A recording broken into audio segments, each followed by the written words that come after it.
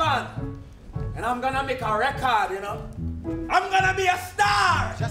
The Harder They Come is about a young man. He's a country boy. He comes to town, Kingston, in 1972, and he wants to be somebody. And the world won't let him be who he wants to be. You wanna soar like an eagle, you gotta first walk like a chicken. Not the way I see it. I say, you can get it if you really want. There's a certain beautiful resilience that Ivan has.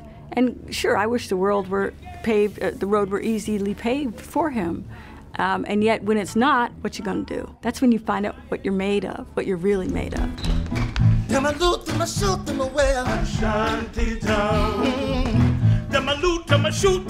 I was in college when the movie came out in 1972. This was a slice of Jamaica and Jamaican life that people hadn't seen before. Now, the biggest single difference that we are making from the movie to our own adaptation is that Ivan is more of a hero than an anti-hero in our version. Hero don't never die stuff. It's true in the picture show, and it's true in real life, too.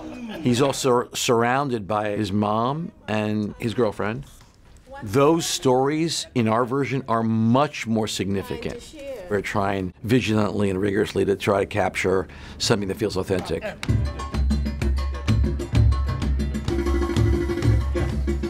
There's many different styles of music in the Jamaican culture. You know, it's more of a groove and more of a passion and a feel than it is of showboating from an energy perspective. Well, there's a lot of gyration, there's a lot of like riding, there's a lot of groove. But the romance of this story is what pretty much is keeping the whole fabric of this together. The life force behind the play, the life force that's in Ivan, is essentially transcendent and ends up being joyous. It's gonna fill you with life again, you know what I mean? It really will fill you up with life and remind and help you remember why we're here.